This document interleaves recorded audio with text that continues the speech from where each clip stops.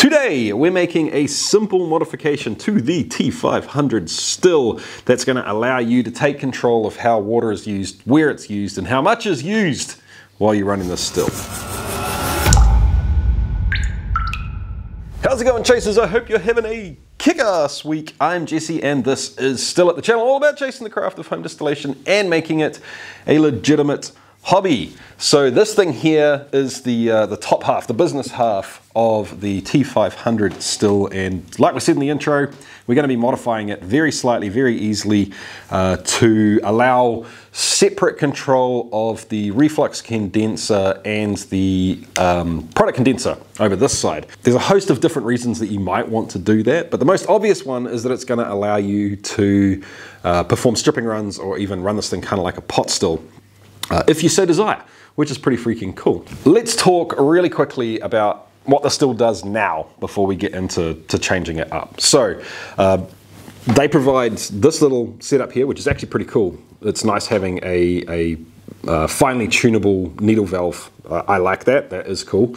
And that allows the water to come from a variety of different fittings. They give you, these different things to attach onto a garden hose or insert into a tap, or depending on what you have, that's fine. The water comes in here and it goes cold in the bottom to warm out the top with the product condenser, which is fine. I'm on board with that. But then what it does is, let me go sideways with this. It sends that already used water, the warm water, into the reflux condenser, which is in the column here, and then it exhausts out the bottom, down here, back into the sink, or into the garden, or wherever you're sending it.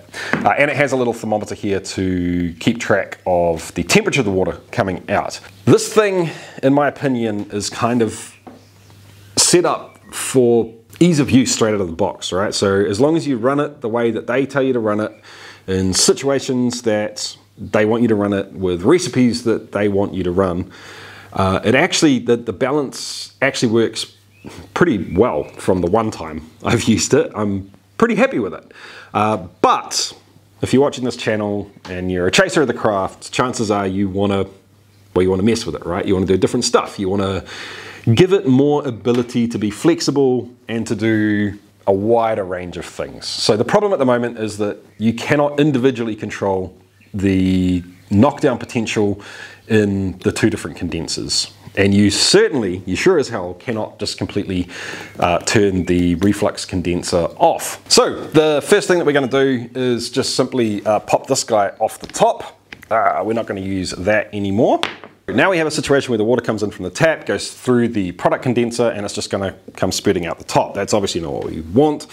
We want to redirect that into wherever our waste is going. So you just need a hose, something that is going to redirect that water over to the sink. Now this stuff has an internal diameter of 6 mils before it's stretched out slightly to fit onto this. So literally any hose with an internal diameter of 6 millimeters is going to work for you. You can get a hose like this. Probably the best place to get it is consistently and easily is either from the hardware store, depending on how good your hardware store is, or a homebrew store, which will have all sorts of different lines similar to this for beer. I didn't have any on hand, so I ended up buying this stuff, which is completely and utterly over-engineered for the purpose we have. I think it's like petrol lines or something. I don't know. It's what I could get my hands on at the store that I went to. So please, guys, don't go out and go looking for something that looks like this. But what I will do is leave some links in the description down below to Adventures in Homebrewing, which I haven't looked it up yet, but I guarantee you they'll have something that'll work. So all I need now is enough hose to redirect this over to the sink. I'm always going to be running this probably right next to a sink or something like that, so I don't need a whole lot of it. Obviously your situation may vary. I'm just going to match it to the length of this one, so I don't ever get into any sticky situations where one will reach and one won't. Should be cutting this with a knife probably, but I don't have one. Not on hand. All right, so that is the water circuit, I guess, the way that it's going to flow for our product condenser, and we just need to organize a intake for the reflux condenser now. obviously you're going to find it pretty hard to get this set up to your water source. So what I'm actually going to do is I'm going to pinch this needle valve off the other end of the hose, and the reason for that is that I do like this needle valve, and more often than not I would prefer to have the accuracy of the needle valve on the reflux condenser. So that is going to go onto this side now. And on the other hose, we have this little jobby here. So basically I pirated a bunch of parts that I had laying around the shed, went down to the hardware store and grabbed a few extra things that I needed just to make it work. And at the end of the day, all you need is something to attach to your water supply at this end. So for me, that's a garden hose plug. In the middle, we need a ball valve or a needle valve, ideally. I didn't have one, I did have this, so I'm going to use it for now. And then on the other end, a nipple that will attach to the hose we're using.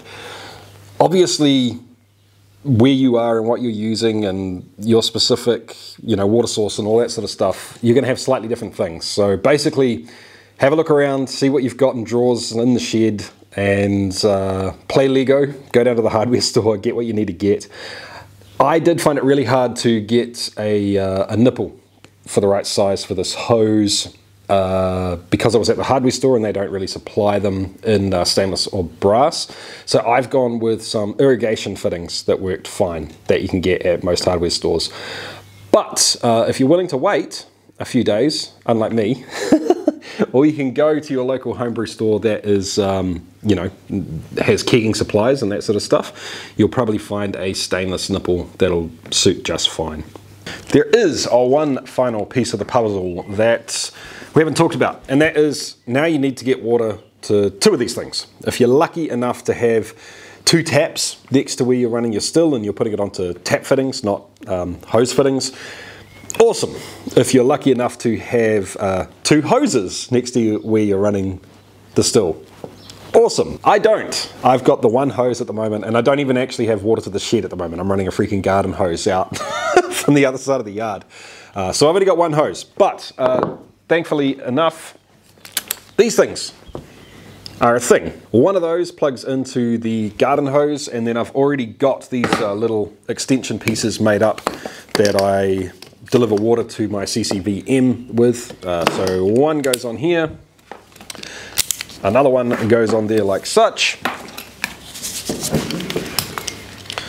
one to each side of our still, one to the product condenser, one to the reflux condenser, and then your garden hose can plug in on this side. So obviously the exact fittings that I have here are super specific to what I already had, and I'm sure there are a bunch of you out there that are going to come up with much more proper solutions to this, the plumbers amongst you especially.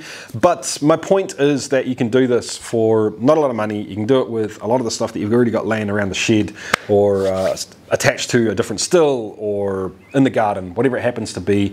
And now we have completely separate control of the two condensers, which is going to allow us to do some cool stuff later on. Before I show you the end result, I need to say a huge thank you to the Patreons. Thank you so much, Patreons. If you don't know, guys, these are the people that have allowed me to keep doing this over the last couple of years, and I probably wouldn't be here without them. So thank you so much, guys. I really do appreciate it. If you would like to jump on board with Patreon or find out any of the other ways that you can help support the channel directly, you can go to chasethecraft.com/support to find out all of those different methods. Some of them don't cost you a thing. Anyway, guys, let's get back to seeing if this thing works.